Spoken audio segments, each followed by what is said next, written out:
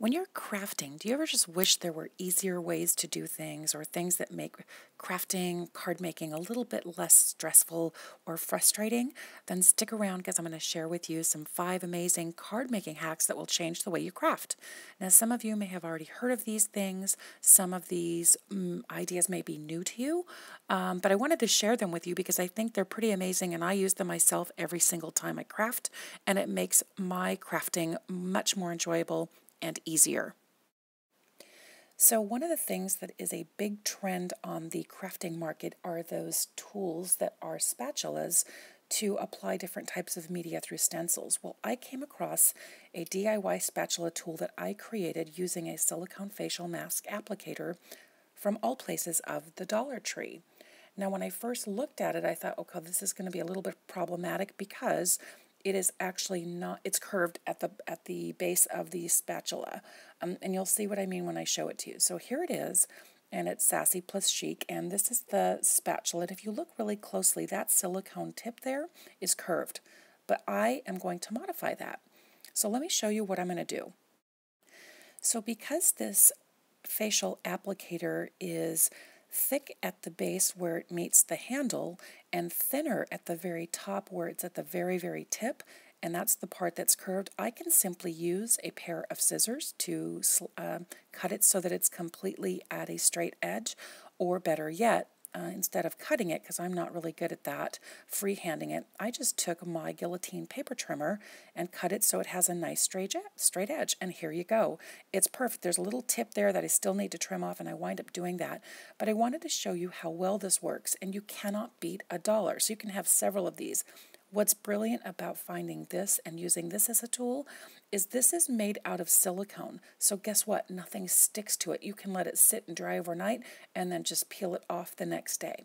So here I am demonstrating a paste, and watch how nicely this goes down. So it's completely flat and you can smear it around and get most perfect results just like you would any other spatula tool. So here's the bonus. See all that paste I have left over on there? If I left it and let it dry and walk away and came back, I could simply peel it off, and because it's non-stick, it's silicone. And look at the results that you get. Pretty flat and really, really nice application, all for using a Dollar Tree facial applicator that I just turned into my own spatula. I love it. So if you are saying, I don't have a Dollar Tree next to me, go to any type of low-cost store where you can find even those small, tiny spatulas, but you want to make sure that you are looking for something that is silicone, so something that's really flexible and feels very soft to the touch, not the hard plastic, but you want something that's flexible like this.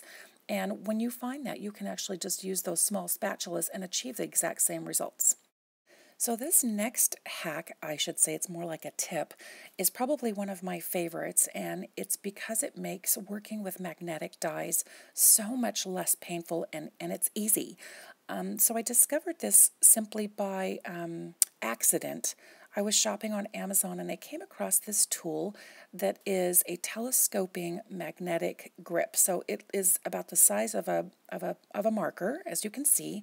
And what I love about this is it's telescoping. And why do I have this? Because so many times I will drop a thin die and I'm like, where did that thing go? And, you know, you don't want to vacuum it because you're going to lose your die. But if you just get something like this with a magnet at the very, it's got a very strong magnet at the tip, and you just wave your wand around, guess what? You can find that magnet, and there you go. See, there's my hugs die that I had lost, sitting under a piece of paper. But if you drop these on the floor, easy peasy, just extend the telescoping wand, run your telescoping wand on the floor or your carpet, and anything that is metal will attach to it, and it's super easy and compact, and I love this. I use this all the time. So this next is more of a tip and possibly a hack for those of you who think it might be a hack. How about labeling your die cutting machine? So how many times do you go through and you have the perfect die and you want to use your small die cutting machine, but you always forget what the size of the paper should be widthwise? Well, I decided to make it easy for myself so that when I go to my paper trimmer, I don't have to think about it. I can actually just put a piece of paper in my trimmer, and because I put a piece of tape that tells me the width of the die opening section, I don't have to think about it anymore. I'll just go, okay, I know that my paper has to be less than 2.5 inches width-wise to go right through the machine. Now, if you want, you can take it a step further and actually measure the plates lengthwise, so then you know widthwise and lengthwise how big your paper has to be. So I'm okay not labeling the length, and I'm good with that. This next one is one of my favorites. So I've started doing this recently because it makes my crafting a little bit easier. So sometimes when you are working with very thin paper, or even like the 6x6 paper pads, those pieces of paper don't tend to be very thick. And this is a really good hack, especially if you're going to do layering die stacks on top of each other.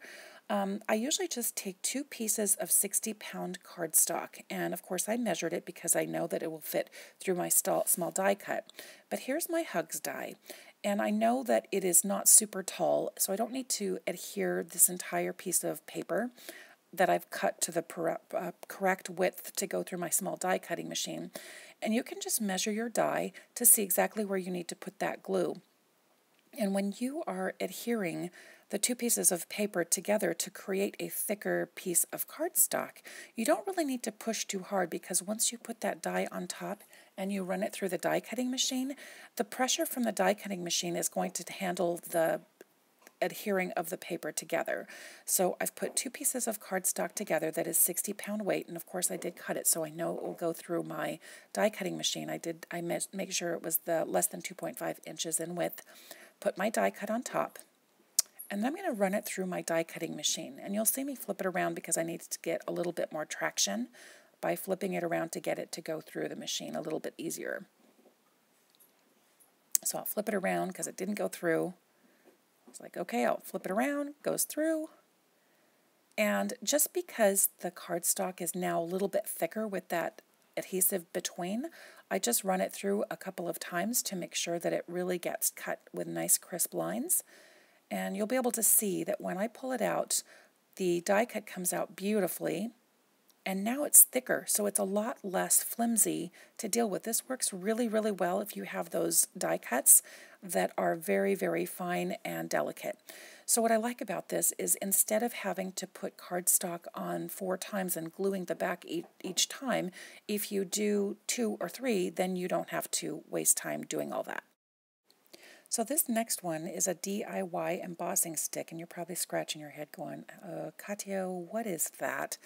So let me show you. There are times where I am trying to take those delicate die cuts and I want to emboss them, but I don't like sticking my fingers in my embossing ink and getting that stuff all over my fingers, and then feeling that embossing powder sticking all over my fingers. I can't stand that. It's a sensory thing, right?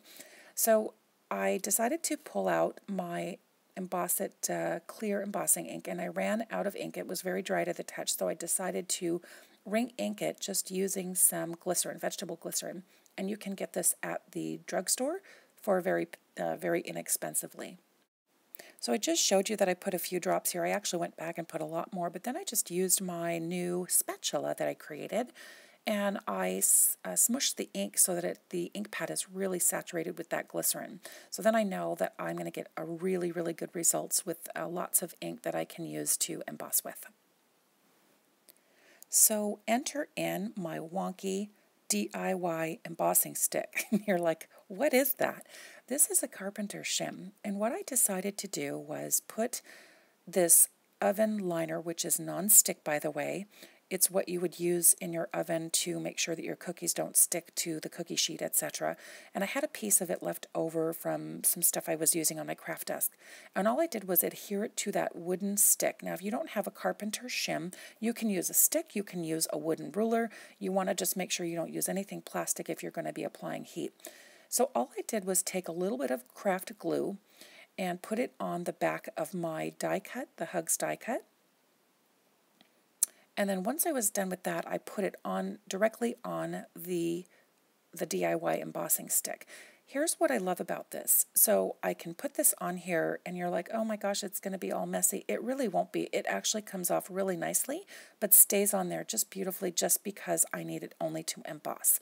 So you don't have to use that craft tacky glue. You can actually use even paper, the paper tear tape if you want to use that.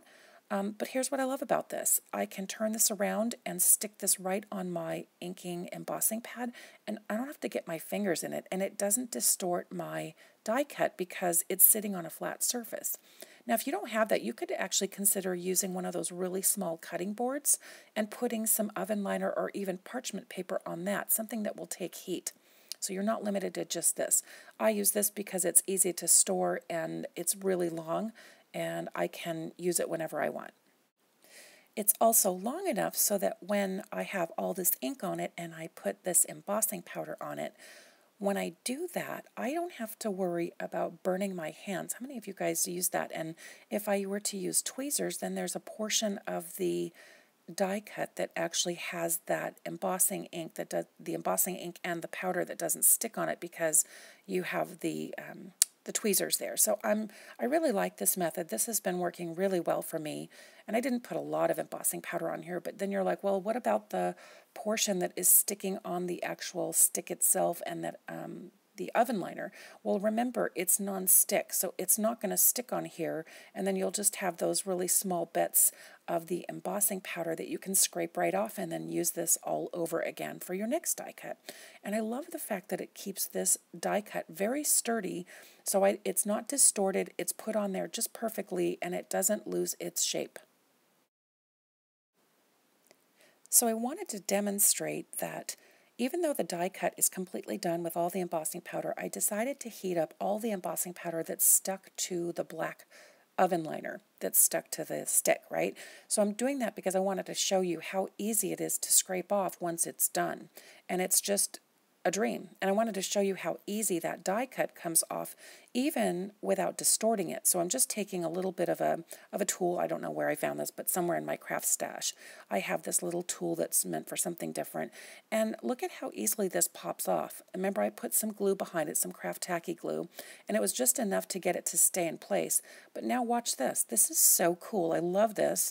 And I can just scrape this off. Now, if you have a credit card or a gift card that's not used or that's expired, you can just use this to scrape this right off. I'm using something small, but this is so nice because now that this is done, you know, the stick doesn't burn, it's away from, the heat's away from my fingers.